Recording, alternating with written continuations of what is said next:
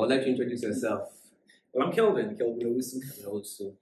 He's a doctor. We actually met in the gym. Yes, we For did. fitness when I first moved to Ghana and we became cool, talking about business because he's not just a doctor. He's into a whole bunch of stuff and you guys are just about to find out. So, Kevin. Rush. Welcome on the channel. Thank you very much. Good to be here. Good to be here. Right. So, through our conversations, I came to find out that you love farming. I do. So as a doctor, why are you acting like a villager?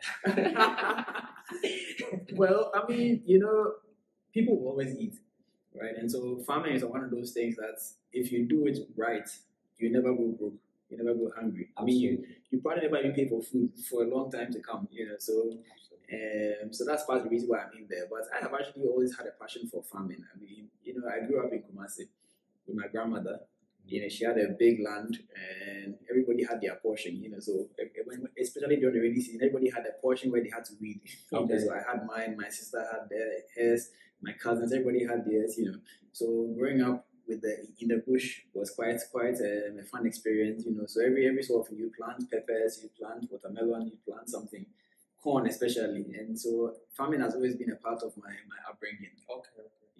But then I guess I kept passing my exam in school, so I kept, going forward and progressing academically. And back in the day, it was either doctor, pilot, or bank manager. Or a lawyer. Exactly. If you're a lawyer, then I get it. So yeah. Yeah, so I mean, I kept passing my exam, I kept making progress, and so I kind of gravitated towards medicine. But I mean, I don't regret being a doctor because it has also opened my eyes to a lot of opportunity, a lot of connections. In fact, it's through my medicine that I finally got into formal agriculture. So I'm not just into farming. I'm actually also doing food processing. So I'm in the whole value chain. So we're gonna get into that. We're gonna get into that. So I know that a lot of people are interested in farming because I made a video about farming and it got a lot of interest. That's why I'm like, who's the best person to bring on this channel? So you have a YouTube channel as well. Yes, right? I do. Where you talk about a whole bunch of stuff. Well, health and wellness predominantly, but when it comes to health and wellness, it really encompasses everything. Right. Because your mental health, your financial well-being, your physical well-being, so all of those come under wellness. So okay. Yeah, so we do talk about a lot of things. Awesome. So I will leave his channel on the description below. So check him out, Kevin Owusu. All right. So you into agriculture. Yes, what exactly are you planting? So currently I'm doing mangoes. Okay.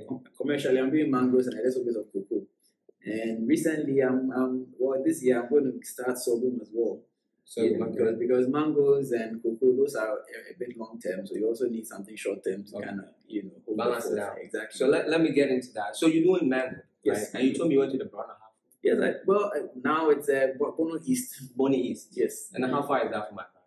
Ooh, it's quite far. I mean, we're talking about by driving, we're looking at about 6-7 hours. Okay. If you're going by public transport, that's going to be a bit longer. Okay, so that's like 9 hours if you're going by public. Yes, it's possible. So why did you choose that place? Is it good for mango? They are typically mangoes are grown in the Bono East as well as in the Greater Accra. So if you see mangoes in Dodoa and other places, so commercial mango is predominantly in the Bono East and then that part of the Greater Accra. So it was either here or there. Now the cost of land in these parts is very, very high, because you mean this part of Accra? Yes, exactly. Okay. Yeah, Greater Accra is very, very high. And I mean, to put it in perspective, the cost of the land I got over there was about 1/10 when they were selling to me over here. Okay. Yeah.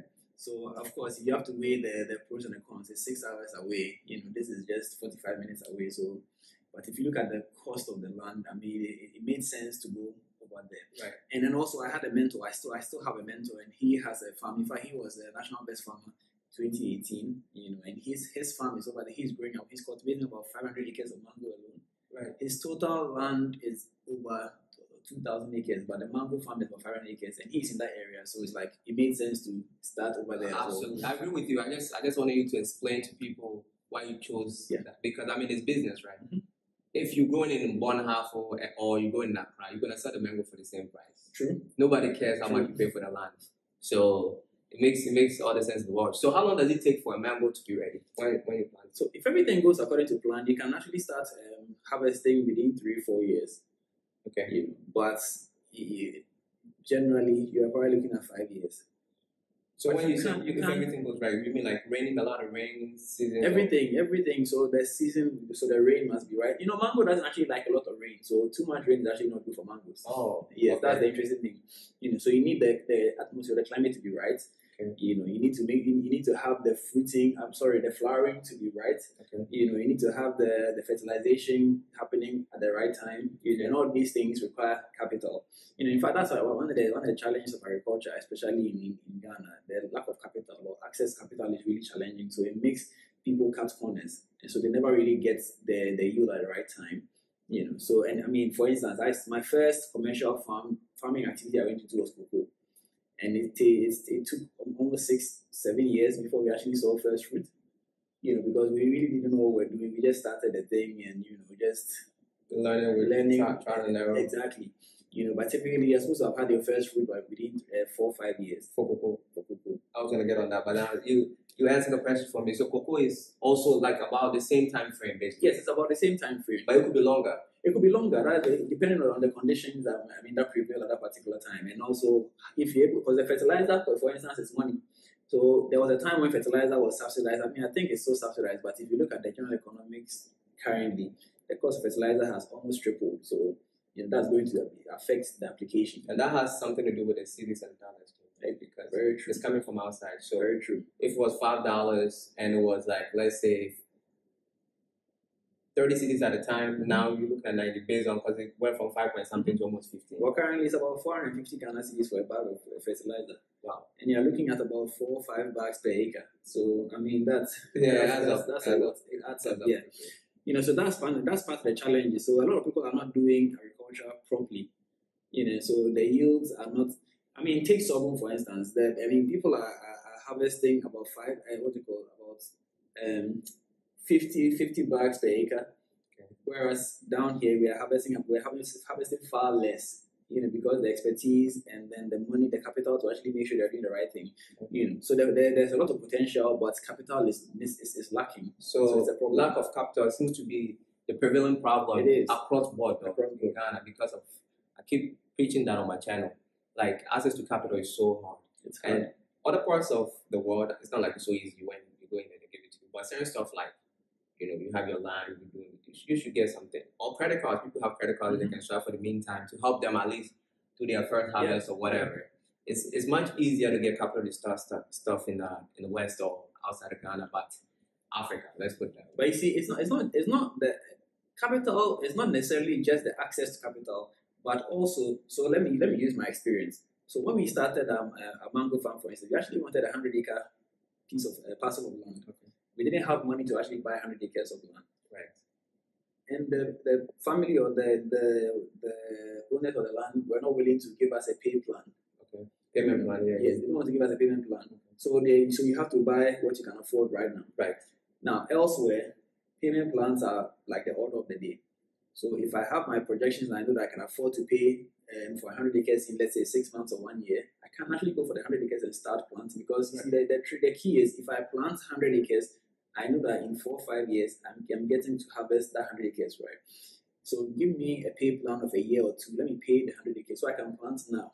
Yeah. So now the situation I find myself in is that if I should get the additional 50 acres today, and I even planted it today, I'm not going to have mango at the same time when these other ones are ready for sale. Right. You know, which means that my projection is going to be off by a few years. I get it. You know, and it's a challenge. So the human beings or the people themselves don't understand, are not so business oriented in that regard. They want what they will eat today. It's the mindset. Thank you. You get into that. That's been a problem though, not just for this, but almost I preach about that a lot. Is when you think about, you know, giving somebody a job, like do my window for me, and then they will probably do like 50% and run away with it. And that's like short-term thinking. And Yes, I think it is. it's a real problem here with regards to almost everything. Yes, it is, and it's part of our culture. It's part of our upbringing. I mean, I'm sure a lot of people have heard this in where they talk about how you should think about yourself. Like they tell you, think about yourself. So we are very subsistent in our mindset, and very selfish. Yes, very selfish. Yes, everybody looks at them. So what? I mean, and here's the thing: it's a global thing. I mean, human beings are selfish. That's by nature. By nature, everybody is selfish, but we take it a bit to an extreme. I think Africans we are out there with regards to selfishness and greed. It's everywhere, but I think here it's kind of like almost like primitive. It's messed up, but that's a fact because. I mean, how many Africans do you know that come together to do something? Because now the bank is not supporting you, but 3 or 4 brothers. Now you know our situation. This person will now help us with a payment plan. So you and I could team up, and now we have the money without needing the bank or 3 or 4 people. But nobody trusts each other because I know I'm selfish. I'll do this to you. It's quite rare. It is. So it's quite rare to find somebody to team up with. If you think about a lot of companies, Apple, all of that. You start with somebody, but here everybody want to be like just me, so they can, I was having a conversation with a friend yesterday, and this issue actually came up, and it's one of the reasons why a lot of African companies do not go beyond the founder. So when the founder dies, the company collapses because a lot of them are sole proprietors, whereas other countries have more partnerships. So even if one partner dies, the company still progresses. There's a plan, but here it's all about the individual. Yes. And it's a major problem. I mean, it will take we need to sort of reorient our minds and do a whole lot of things. It will take some time, but I think we will get there. But you see, here's my thing. A lot of the people who are actually doing these things have also had experience out there. I mean, I'm talking about like in the US, in the UK, wherever. But it's like when they come down here, they revert to their defaults. It's not easy. I get where you're coming from, but it's not easy. Especially like I'll give you my example. Is you come in with thankfully I found myself a great Ghanaian partner. So Acadian, which is like my real estate company, I'm with a Ghanaian. Working with somebody is if you look at all these big companies, it was funded by maybe 2 or 3 people. Because there's that accountability. Yes. Entrepreneurship is hard. You get bored and you have somebody tell you what's going on, all this and that, to check each other. I mean, just to even bounce ideas of somebody. That alone, 2 brains does not make, 2. It's actually 3. There is a third mind or whatever they call it. So working with somebody, I enjoy that because I'm not that selfish. But most of us here, so let me get on this. So I've had many issues starting business in Ghana, right? Land issues, people stealing from you, people doing this. So after a while, you have to come with a certain mindset. Me, I know I came in understanding this already. That is what I was going to face. Because my father has a couple of businesses. I know all these stories before I even came in. So my father has a water company. And initially, we were paying these guys like monthly. And the business almost collapsed because the same selfish mindset. I'm sick today, I'm sick tomorrow. So my older brother came up with a brilliant idea to pay people only on commission. Yeah. Only on commission. The people who sell get commission. The people printing out who are making the water, commission. So everything was broken down to commission. If you don't work, you don't eat. And the business just boomed. I mean, they're begging them to take today off. They don't want to take off. So you just have to understand the mindset in a way, and then kind of it will get better. But they just don't. They think like this is not my mind. So I don't really care. See, but of course, on this point, I will also say that sometimes the institutions the system also does not help you to not be selfish. Exactly. You go to a government facility, you are looking for something, information, right? You are trying to go through the proper channels, and you are like the fool because everybody else is coming and bypassing and getting whatever they need, and you are still waiting for whatever information. Yeah. I'm actually currently dealing with one such situation where a government agency has come in to do their assessment, and just not release the certificate. They say even though we've paid everything, we have to tip them before we. And you have to pay for lunch. Yeah. So we're not to get too much into my details because of core issues, but the same thing. You have to buy them lunch and stuff like that to speed up the process. It makes it very, very, very difficult. I mean, from where I sit right now, if I look at my food processing company, for instance, the amount of money I've actually invested in there. So what are you processing? Oh, well, currently we process yam and then sweet potatoes. So when you say process, like you just package it up, or you guys cut into French fries? We are doing the fries. So we have yam chips, we have sweet potato fries as well. Because I mean, why are we importing what's it called? Why are we importing French fries? It doesn't make any sense at all. Sweet potato is even healthier than French fries anyway. Yeah. So we have the yam in that form. It's I love frozen. sweet potatoes. Exactly, it's frozen. So you just take it from your food that you open it, you add your seasoning and you fry it. So that's one product. We're also doing flour, so yam flour, sweet potato flour, and then we also have gari made from sweet potatoes. So that's an interesting product that we are pushing out there very soon. What's the name of that company? It's Legacy Foods. Legacy Foods. Legacy Okay. Foods, yes. You do everything, man. You have podcasts, you have a YouTube channel, you're farming, now you're processing. I love the hustle, man. Yeah. I think that's how we became friends. When I meet people like you, I feel like, yeah, I just met another need, man. I get really happy. Charlie, it's necessary. It's necessary. Yeah, absolutely. You know, I mean, even though, of course, some school of thoughts also says that you should focus on one thing and then blow it up before you move on. I mean, but I think you are doing that though. You are doctor. Yes, I am. And then you channel the money out. That's how it works, really. Yeah, I mean, and the thing is, to be honest, I mean, all my businesses are actually linked, you know, to like I mentioned, the wellness, you know, because wellness is healthy foods, and so that's where the food company fits in. And so pretty much everything is linked. I'm actually not doing anything out of, or I'm not directly involved in any business that's really out of my comfort zone. Even though I mean I do have investment in some other businesses. Exactly, but you're not like controlling that. So No. it's all about structure, honestly. Because I do a lot of stuff as well, but then like the main thing is like it's all about structure. Mm-hmm. It's all about structure and finding the right people sometimes. Yeah. Yes, find the right people. So I think that's the most important thing. That's the most important thing. You have the right people. So, for example, the car wash. If the car wash should be open right now, I'm not going to be there because I'm not going to be there. But I have a trustworthy guy that I really, really, really trust. I've been working with this guy for a while. There's a laundromat that the guy there, I don't go there.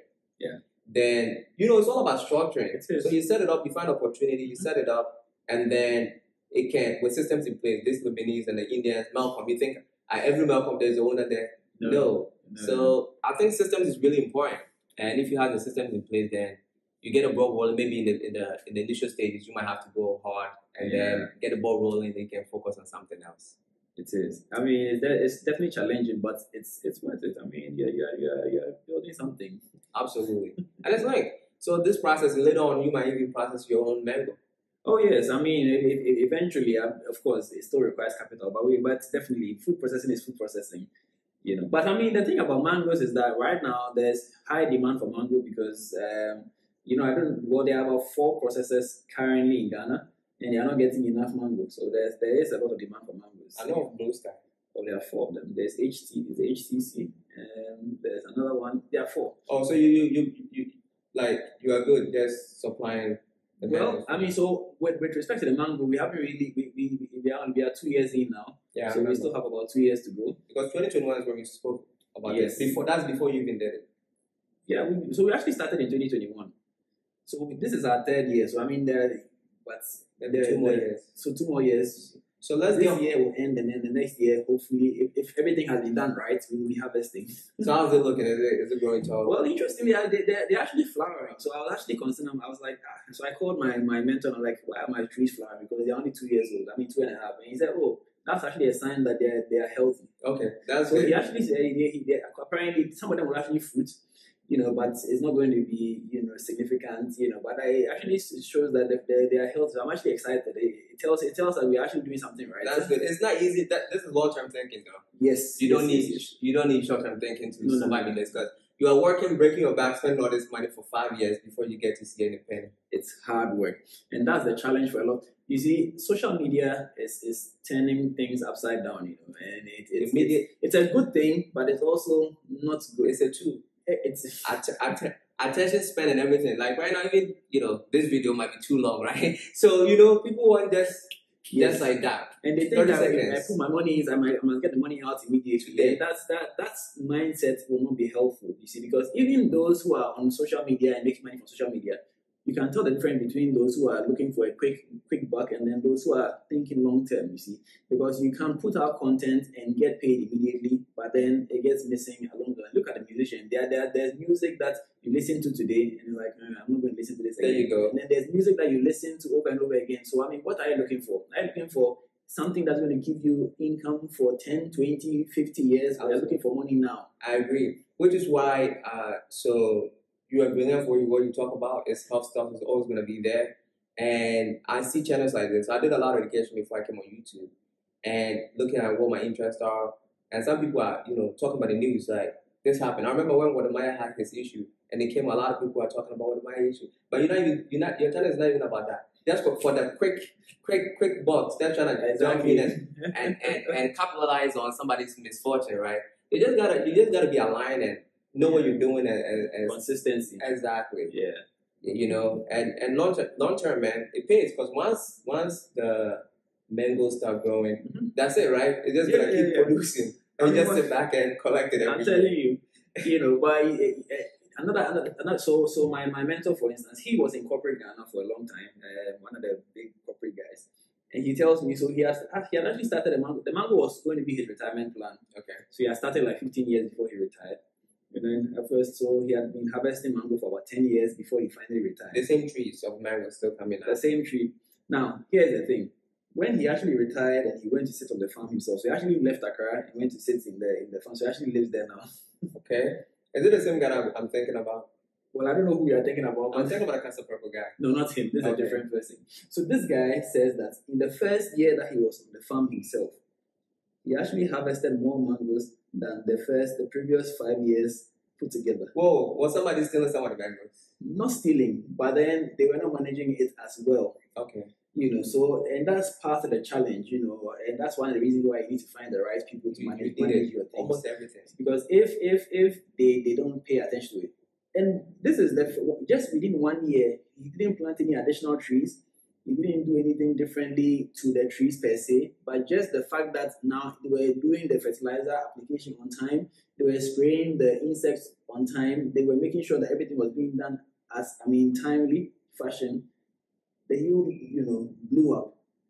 So that's part of the challenge with agriculture. As it is now, you have to be there because if you leave it for the villagers, they will apply their village science, and that will usually not yield the results you are looking for. Thank you. Let me chip in a little bit. And that's the problem with Africans. Like a lot of people say, "Oh, farmers are poor and all that." It's because they are not learning and applying the new knowledge. Exactly, and that's where the problem is. You know, the I think that's the problem. That's the problem in Ghana because if you look at my house, there is no bugger proof. And then I noticed if you drive around in Ghana, most buildings have first floor, second floor, store, and an apartment on top. Yes. Everybody. Yes, it's the new trend. I'm like, you gotta think outside the box sometimes. You don't have to. You gotta be a critical thinker and think about why people are doing this and that before you just follow. Yeah. Blindly follow. Agree. And I think we have a problem. We don't want to change. It's always like, oh, that's how it's always. I agree completely. That's and it has been institutionalized everywhere you go. It's kind of that's like how we do it. Yeah, that's how we do it. You can't come and change it. And a big part of me believes that's even why our politics we are struggling. Because if somebody was to come in right now and try to change things, the opposition they will face is not even from the opposition party. It's from they themselves. They are their own party system, and it's going to take a lot of reformation to get us out of it. Because I honestly, for the life of me, I don't understand why we are where we are today as a country. Look, I keep saying this. This Ukraine war was actually a blessing which we failed to capitalize on. Let's just use wheat. So we get wheat. I mean, Ukraine is one of the biggest suppliers of flour. Right now, Ukraine is having challenges. They can't export wheat. We are sitting in this country. Are you aware that there's been research done in this country and people are actually doing it? You can actually do bread, make bread from cassava flour. You can make bread from sweet potato flour. You can make bread from yam flour. Now, as it is currently, if you were to use our flour to do the bread, it would be expensive, right? Now, Ukraine has a problem. The cost of flour has quadrupled. Now, your bread that you're buying for 5 cedis is now being sold at 20 cedis. Yeah, hot of it. Which then means that now, if you actually did that same bread with your sweet potato flour, it will be cheaper than now the new wheat. What does our government do? Nothing. So we are still depending on the Ukraine that is war torn to still send us the wheat or the flour so that we can still do the expensive bread. When we have local alternatives we can use, and it could actually start an industry right here and eventually reduce the cost of our inputs. I agree. I don't know what we are doing. I think it would take time. But I get exactly where you're coming from. People still importing a lot of rice and all that. Like we can grow rice here and all that stuff. It's like so somebody needs to put in a plan to help us get there. But it looks like It must come from Ukraine. Yeah. So whether Ukraine is at work, it must come from Ukraine. So we are here waiting for Ukraine to come and give us bread. That's the problem. But then there comes a time where somebody changes things around us, like Rwanda. So we just gotta keep praying. Well, We just gotta keep praying until somebody shows up and try to change things around, because unfortunately, as of now, it's like, yeah, we're not changing anything around. we'll get there. I mean, I'm very hopeful. Yeah, me too. It will take some time, but I think we will. If you look at how rich we are, like gold. When you talk about gold, Ghana is on the list as far as the countries that can produce the most gold. You talk about cocoa, number 2, and a whole bunch of natural resources in such a small country. You know, if you go to Dubai or this country, they only have oil. They have nothing else. Yeah. And everybody's eating it. So it's just poor management. I Poor totally management agree. from the top. Totally agree. You know, so it's a matter of time to have good leaders, because we have everything, man. We literally have everything. Okay, so how long can one harvest the mango for before it's kind of like stop producing the mango? Well, it doesn't really stop producing mango. Maybe the yield would reduce, but it will keep producing mango so long as you keep doing your part. I mean, trees are pretty much eternal. Now the thing about mango is that you need to. Okay, so if you look at a mango tree in your house, it grows big. Yeah. When you're doing commercial mango, that's actually not what you want. Because the bigger the mango tree is, the less productive it is. Because then it's using more of the resources to, flower, for the vegetative side. Vegetative side meaning that the leaves, the branches. So actually, you need to prune the mango. So so if you go to commercial farms, you realize that the mangoes tend to be skinny. Yeah. And very spacious. They have very few branches. Okay. So if you keep pruning them, making sure that there's a certain shape that they must maintain. If you make sure that shape is maintained, they're going to harvest for a very long time. So on average, how long does it take before it starts, like you see that, okay, the yield is going down? Maybe 10 to 20 years? It can 15 years. Okay. Thereabouts. Okay. But like I said, if your management is good, you can actually extend that. And even though when I started, I mentioned that we had wanted 100 acres and we didn't get it, so we have 50. So now even if we do get the additional 50, it means that we're not harvesting at the same time. That could also be a blessing. It means that, if we can get to a point where even when the first 50 have reached the point where we have to replant them, there's already a second 50. That's it. That's the question I was about to ask you. Yes. So you could do it in such a way that you know, okay, this in your mind, okay, this has a lifespan of, let's say, 50 years. Though, you could still, but the yield is going to be, So because of that, you might be like, okay, I'll replace maybe 20 acres of this. And then, so you always have mango, but slowly kind of replace them. Yeah. And you see, the other thing too is that because mango is a tree plant and it's going to take 4 years, if you manage it well, you can actually make your money back before the 4 years. How? Through if you use the land for other things. So the mango is still growing, you can grow corn, you can grow beans, you can. There's grow a name for that in agriculture. Intercropping. There you go. So you can do that and actually make back your money within 2-3 years. So that by the time you actually start harvesting mangoes, it's actually all profit because you've actually paid for your cost. So there are ways of doing it, but it will require, like I said, good management. Because again, if you don't manage it well, corn can end up catching fire, which can then put all your investment exactly. So the management must be solid. You need to plow at the right time. You need to maintain your fire belts. So it's not just about planting the seeds. Planting the seedlings in this case. You need to have the management on point. I mean, thankfully, we haven't had any issue in the end, and that's because we didn't just go in. We had a mentor. And so mentorship. I'm sure you do research on top of it. Of course. But mentorship is very important because you can do the research, but the application of the research or the knowledge might be different on the ground. So you need somebody ahead of you to sort of guide you. I completely agree, and that's how I live my life. Really, it's a life hack that if more people take that on, to go to somebody who's already done something that you want to do, is the easiest and the most smartest way that you can go about anything, because you could read all the theories that you want in school and all that stuff, right? Which is why me studying business in school doesn't really make sense to me. Like, it's better to go follow a businessman. Yeah. Right? Just work for him for free or whatever. Free tuition. And you will learn more than you can ever learn in school. It's true. Because you see how it's done in real time. I remember when I was trading stock, I read a whole bunch of books, listened to Warren Buffett. I was trading. Everything was okay. But I met a guy who became my mentor. And that's when it changed everything. Somebody who's actually doing it that it it changes everything. So you are very smart in that regard. Yeah. So I'm very hopeful that we will actually make the 4 year mark or earlier. So yeah, Well, fingers crossed. Well, maybe I will come to your farm when you harvesting. So you guys can see the mango farm at some point. Yeah, definitely. Okay, so I think I want to wrap this up because it's taking too long. The sorghum,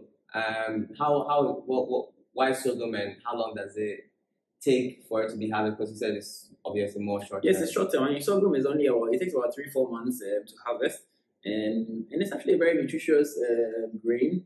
We don't grow enough of it in Ghana because there's not a lot of education. But I'm actually targeting Guinness Ghana because they have a new policy where they are going to be buying locally.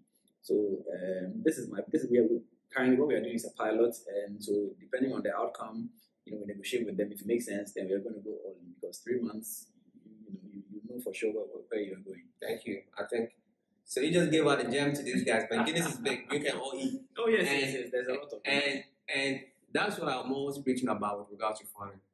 I have an uncle, and he's really big in farming, really big in the north, and he's well educated. He went to school for it. And so farming could be really lucrative if you move like you. Before you came in, you didn't just go and plant sorghum. You know about Guinness, and that's a problem, right? That's a problem why farming is looked down on because people don't do the research that's necessary. Before you plant something on the ground, you should know who your buyer is already. Yeah. You should know your projections, some sort of analysis behind before you go on the ground and plant something. I think that's what we lack in Africa. The people that do what you do before they go in, they make the money. All right, guys. So this concludes the interview. I'm going to leave Kevin's YouTube channel in the description below. So go check him out. He talks about a whole bunch of stuff. Really knowledgeable guy, as you guys already, found out from the interview. So if you've not subscribed to the channel already, kindly do so. Like this video, and until next time, my friends. Legendary. Peace.